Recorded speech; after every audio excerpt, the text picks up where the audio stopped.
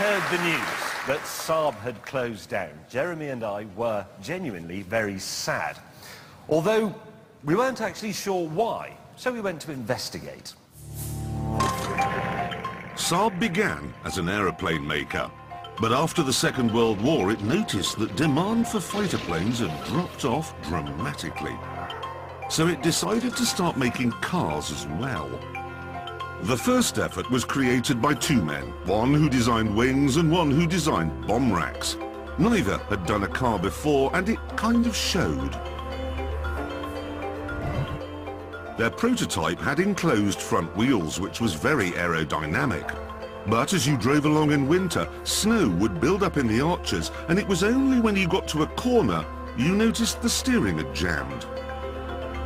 There were other issues too. The rear window was tiny and there was no boot lid.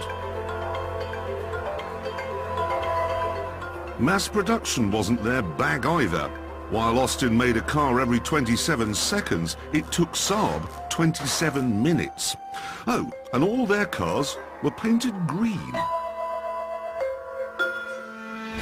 So, a green car with no boot you could use and in bad weather, no steering. But the biggest problem in those early days was the engine, as James shall now explain. This is the 92. It was Saab's first production car, and it came with a thirsty two-stroke engine that produced just 25 horsepower. The real problem, however, is that the engine was only lubricated when you had your foot on the throttle. Because in a two-stroke, the engine oil is mixed with the fuel. So if there's no fuel going in, there's no oil going in. Now, this wasn't an issue when you were driving along on the level like this or going up a hill, because you always had your foot on the throttle and you always had the fuel and oil going in. However, once you were going downhill like this, you had a problem, because you had to brake with your left foot, but whoa, keep the power on a bit with your right foot so that the engine still got some oil. Whoa, this is very tricky. And it feels, it's stupid, I'm driving and stopping at the same time. And then of course you'd arrive at the bottom of a hill with your brakes completely boiled over and your 65-mile-an-hour Saab would be absolutely unable to stop. It's hopeless.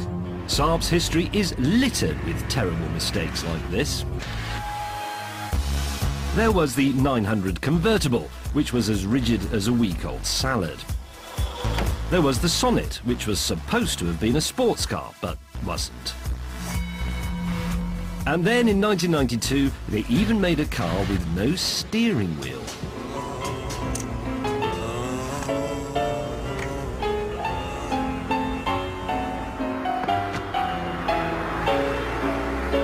In actual fact, the more you drive this, the easier it becomes. The temptation is to just stare at the end of the bonnet in wonderment that you can actually have any directional control at all.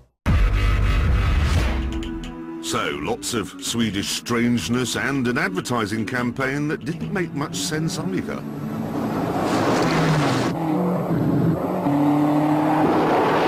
Only one aircraft manufacturer makes cars.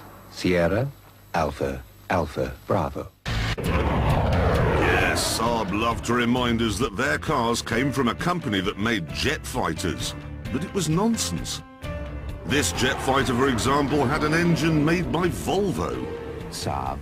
It's a pity other cars aren't built this way.